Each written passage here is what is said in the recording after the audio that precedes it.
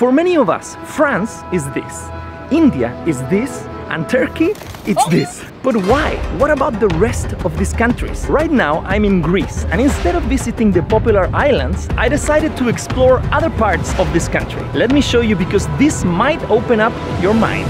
This is a town surrounded by giant rocks taller than the Empire State Building. These are monasteries with monks living inside them. This is a guy who taught me a valuable lesson about dogs.